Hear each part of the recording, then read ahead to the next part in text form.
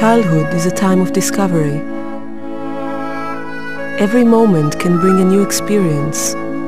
Every day can be an exploration into the unknown, full of promise and of danger. It is a time to start learning about life and how to live it.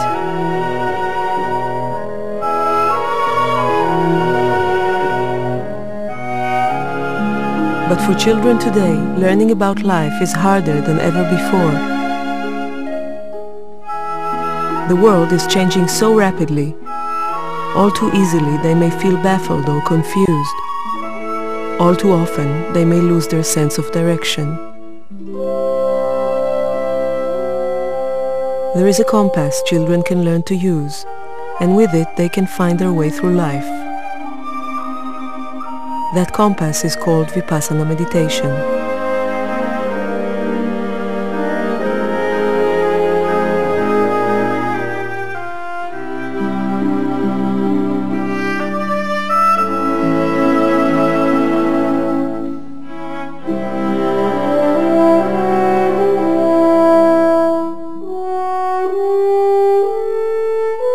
Vipassana means seeing things as they really are, in their true nature. It is an ancient meditation technique discovered 25 centuries ago in India by a man known as the Buddha. In modern times, Vipassana has been taught by the late Sayagyi U Ba Khin of Burma and his pupil S.N. Goenka of India. Under Mr. Goenka's guidance, over 40 centers around the world now offer 10-day Vipassana courses for adults. Short courses designed especially for children are given in many of these centers in Western and Asian countries.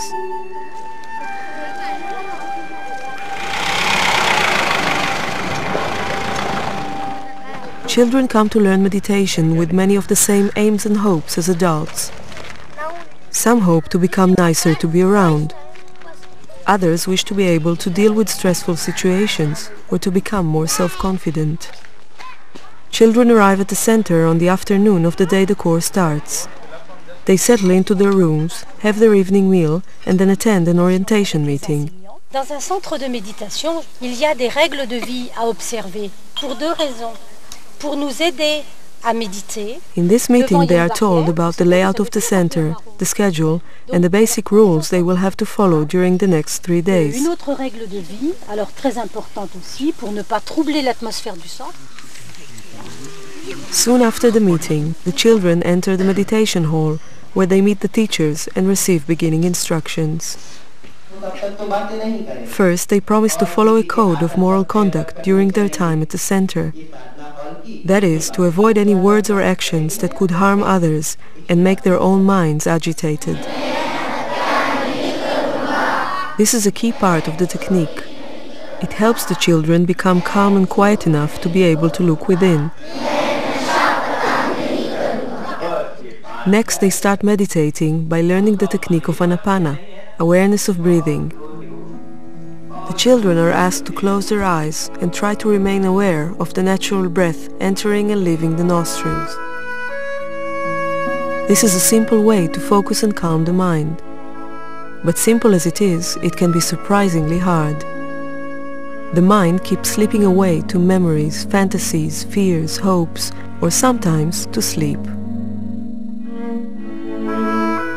The task is to keep bringing the mind back to the chosen object until gradually it starts to stay, to become concentrated.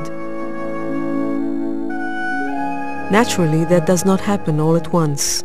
It takes time and repeated effort. Next morning, they wake up to a full and busy schedule of activities.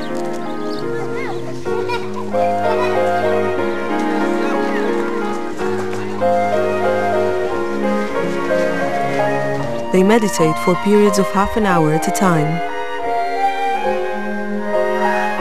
Afterwards, they divide into groups and discuss their experiences with a counselor on hand to answer questions, clear up confusions, and give guidance.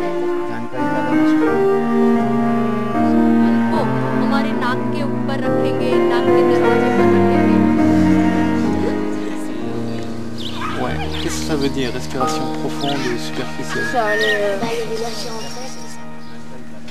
Who thought about what they were going to have for breakfast? Who thought it would be very nice still to be back in bed?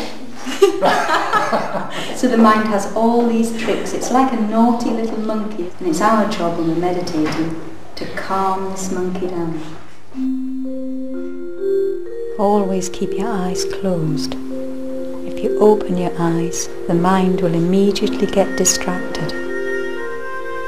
Be aware of every breath that's going in and every breath that's coming out. The mind will keep on wandering away. When it wanders away, just bring it back to the breath.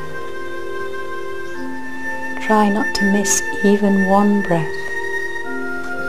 It could be fast or slow, deep or shallow, hard or soft, whatever it is, just observe. That's the job you have to do. There is a sense of wholeness, mastery and peace that comes from keeping the mind on the breath. The children begin to experience that.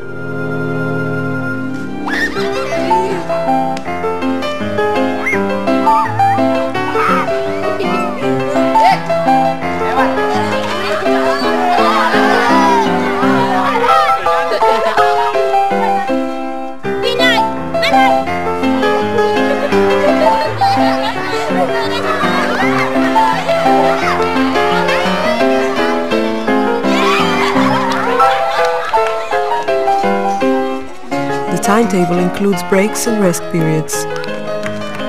On the schedule are also games, physical exercise, creative activities and storytelling. And he said, he's very friendly and he's very lonely. And the rat said, we know lots of people he can talk to. So they said, come on, follow us. Courses in India also include cartoons on themes related to the meditation.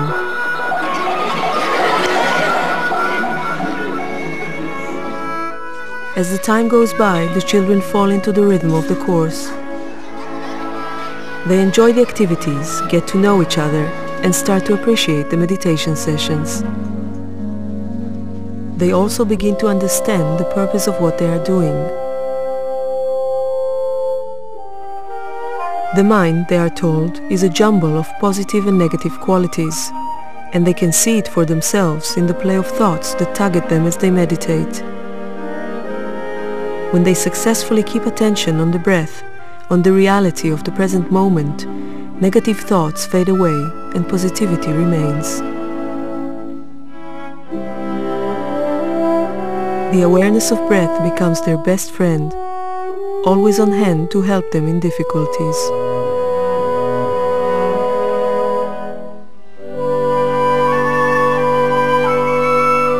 The technique is not being taught only in vipassana centers. In this school, the children practice 10 minutes of anapana meditation before their first class every day. I can concentrate better now. The phone used to ring when I'm studying. I used to go and pick it up. But now I've learned how to concentrate and I say, no, my mother's got to do this. I have to study. Concentrating on your breath takes not much of effort because we are concentrating on something we already have and something which is very easy to concentrate on. Of course, at first you do feel restless, but later on it becomes quite effortless. It happened once that I fought with one of my best friends and I was going to shout at her, but I said, no, I can't do this. So I just concentrated on my breath for about a minute or so and then it just came back to normal. I didn't shout. For me to sit down and take time out of studying and maybe that 10 minutes extra that I get to relax and to meditate is an effort. And also it's not very easy to concentrate because my mind keeps running away. So I said, okay, let me try it out. If it's supposed to help, let me just try it out. And I sat down and I did it for some time. And while I did it, I couldn't think of anything. My mind was blank. For those 10 minutes, I was calm, I was relaxed. So it helped me to feel good about myself.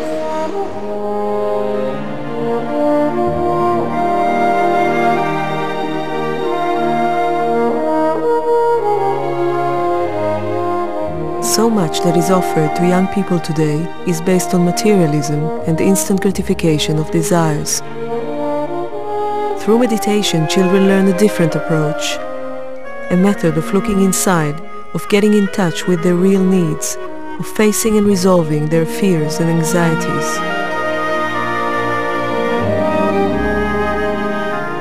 Now they have the compass of meditation in their hands. By observing breath and continuing with the next steps of vipassana, they find a path that leads to their own happiness and the happiness of others.